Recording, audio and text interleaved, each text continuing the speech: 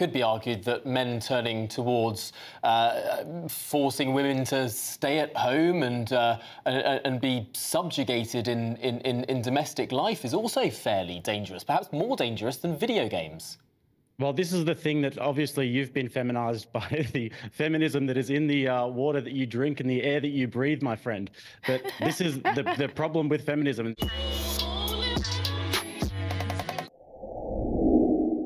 A new shocking report calls violence against women and girls a national emergency. That says 3,000 offences are recorded every single day. Well, police chiefs warn that young men are being radicalised online into extreme misogyny by influencers like Andrew Tate, in the same way that terrorists draw in followers. So are influencers like Andrew Tate radicalising young boys online, and could they even be to blame for rising violence against women? Well, the writer and broadcaster Emma Webb says influencers like Andrew Tate are promoting misogyny, while the podcaster Jake Julius says boys need more masculine role models. Well, OK, Jake, let's have you put your case first. Well, I think that the real problem you're looking at here, particularly with the UK, is that you have a feminized liberal culture that has imported a much more masculine culture with mass immigration of Islamic people. And these people have very pronounced ideas about gender roles, and these people don't believe that Timmy can become Tammy if he decides to, if his blue hair Marxist teacher tells him he can. So you guys have a lot bigger problems to worry about than Andrew Tate, so it's laughable. And look, I don't know why they love to blame everything at this point on, oh, there's just a bunch of little boys who are following and listening to Andrew Tate. A lot of this stuff has been going on way before KSR Andrew Tate. You know, it's like the men started going their own way decades ago. And with everything that's going on in the world right now, the last thing these people need to be worried about is male online influencers. OK, well, Emma, Andrew Tate, lots of people have mentioned. I think even teachers are now warning against Andrew Tate in the classroom. How much influence do you think he has? And is he promoting misogyny in a way that could potentially encourage men and young boys to be violent against women?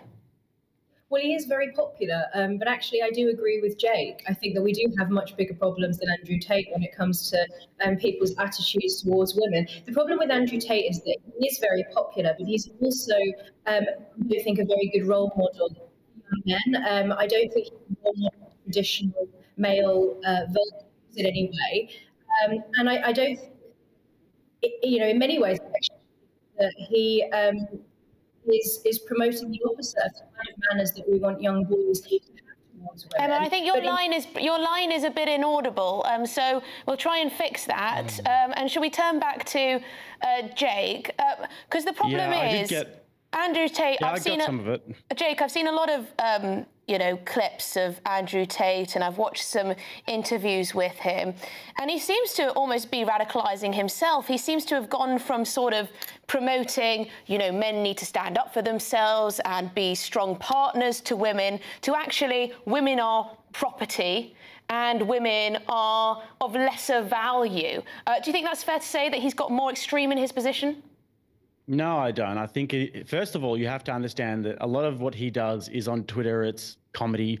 So you have to take it with a pinch of salt. And if you actually listen to his interviews in more detail, you'll find that his views are actually much more nuanced than that. So maybe go and research it. But some of the things that Andrew Tate does not promote... Jake, I've actually listened to him at length. I've actually listened to him at length. Oh, well, you've strawmanned his position, so maybe listen again. But some of the positions that he doesn't promote are things like crime, pornography, transgenderism, video games, male feminism, drinking, taking drugs, and also New Age spiritualism. Some things that men are actually turning towards that are actually destructive. Well, it could be argued that men turning towards forcing women to stay at home and be subjugated in domestic life is also fairly dangerous, perhaps more dangerous than video games. Well, this is the thing that obviously you've been feminized by the feminism that is in the water that you drink and the air that you breathe, my friend.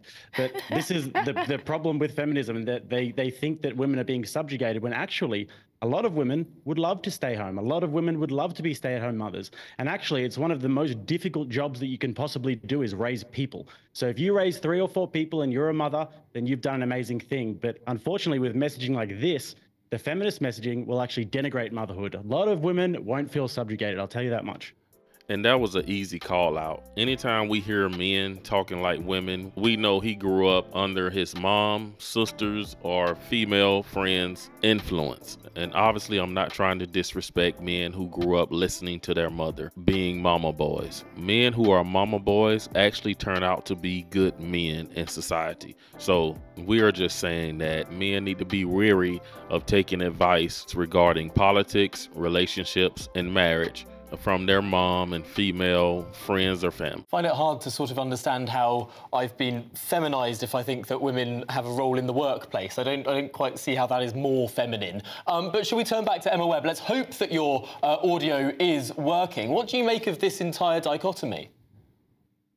Look, just to repeat what I said in case people couldn't hear me, I don't think that Andrew Tate is the problem when it comes to violence against women. I think that he's not a good role model for young men. I think that men lack good role models. Many men, increasingly young boys, are living in households where they don't consistently have a father present. And I actually think that Jake is right about mass migration. Do you think that people leave their misogynistic culture at the border when they migrate to a new country? No, of course they don't. And there was one example recently of somebody who raped a child in Germany and was somehow in the UK for 5 months before being arrested. So we have all sorts of problems beside Andrew Tate, but that doesn't mean that he isn't a malign influence in the sense that he isn't a good role model. And I think actually the way that the term misogyny is used can also be a problem, because very often people are accused of sexism if they open a door for a woman or pull out a chair for a woman. But actually I think restoring some of those traditional manners between men and women would actually deal with part of the problem, because many of the ways that people now behave towards women, particularly influenced by pornography culture. I mean, more than half of sexual offences committed against children, according to the NPCC, are committed by other children. So you have all of these other problems, and the real elephant in the room, of course, is the fact that we effectively have no control over our border. We do not know who is coming in, and of course that's going to put women and children at risk. So yes, I do think that Andrew Tate is not a good role model, but I think that we have a much bigger problem on our hands. Okay, and Jake, just to challenge you on these online influencers like Andrew Tate, I find that a lot of them are very outspoken about how people should be living their lives. So marriage and having children and looking after your family and working hard. But then you look at them and they're not really living their lives in that way. They're usually unmarried. They usually got lots of girlfriends. They're usually just flashing superficial things like a new car and whatever else, not necessarily living by the standards that they set for other men. Yeah, no, I think that's a very fair assessment. You'd have to tell me specific examples. If you're talking about Andrew Tate, I'm sure you're aware that he's converted to Islam, so he believes in the whole having 5 wives thing. I don't believe in that. But I think the more important issue here that our other guest, I'm so sorry I forgot your name, but just raised is the fact that is that you guys have like a lot of mass migration happening, which is a big problem. And this is something that's not new, guys. Tommy Robinson was talking about this over a decade ago when he was saying that there are grooming gangs grooming young women in English towns, and the media and the police wanted nothing to do with it. Yeah, and there have been a number of inquiries into that now, and thankfully the problem is being addressed and much more spoken about in the mainstream, not least by our own Charlie Peters, who made a fantastic documentary on the grooming gang scandal, aired here on GB News. I'm afraid we've run to the end of that conversation, but Jake Julius and Emma Webb, thank you so much for your contributions. Really interesting stuff. Thank you very much indeed. I think it's, you can easily disapprove of people like Andrew Tate, and there's a lot to disapprove about, believe me. I mean, just watch some of his stuff. You don't have to be a rampant feminist not to like this man. He really does come out with some awful stuff, in my opinion. But I think it's a stretch to say that, therefore, men are committing more violent crimes against women as a result. And did you guys just catch that? Both of the guests on this panel disagreed that it's Andrew Tate's fault, and then the host continued to blame Andrew Tate, pushing the agenda that is his fault. Look, I think there really is some truth that there is a mainstream media agenda against this man. They do not like the fact that more kids are watching this guy online than watching their news channel. And actually, from what I hear about Andrew Tate, he actually gives young guys some good positive advice, and he kind of encouraged guys to have discipline, to not watch corn, to not give their money to women on OL. I'm not mad at him for encouraging men to not be simps. And I don't know who misinformed this young anchor simp, because he's obviously not up on what's going on with feminism in women right now. A lot of women have realized they actually don't want to be in the workplace. And the truth be told, all of these women who do get out there and chase these careers and want to do all this, they realize deep down inside, they would rather be home. They don't want to work. I want to do this guy know that a lot of these women who get out there and chase their careers, a decade later, after chasing their careers and hitting whatever goal mark they want, these women want to be home. They don't want to work. They want to have kids and be traditional women all of a sudden. I feel like nobody's paying attention to the fact that there's currently a war on traditional family values in America and a war on men. The left, liberal women are like, let's snuff men out. Let's feminize men. Let's tell men they're not men. We can be men and we don't need you. And traditional family values, oh, here's a war against that. What is a family? A family can be whatever you want it to be. Again, it's back to, we don't need men. That's why when you look at the culture on the left, you have more violence. You have more crime. You don't have men in the homes. You have lower rates of marriage.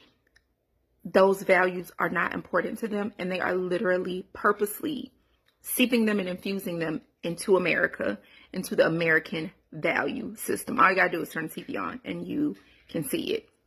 Trust me, it's a war on men and a war on family. By the way, this isn't a new war. This war started in the 70s. You guys drop a comment down below and let me know what you think about what this man had to say to this feminist panel. And be sure to hit that subscribe button, like the video. Thanks for watching. I will catch you guys in the next one.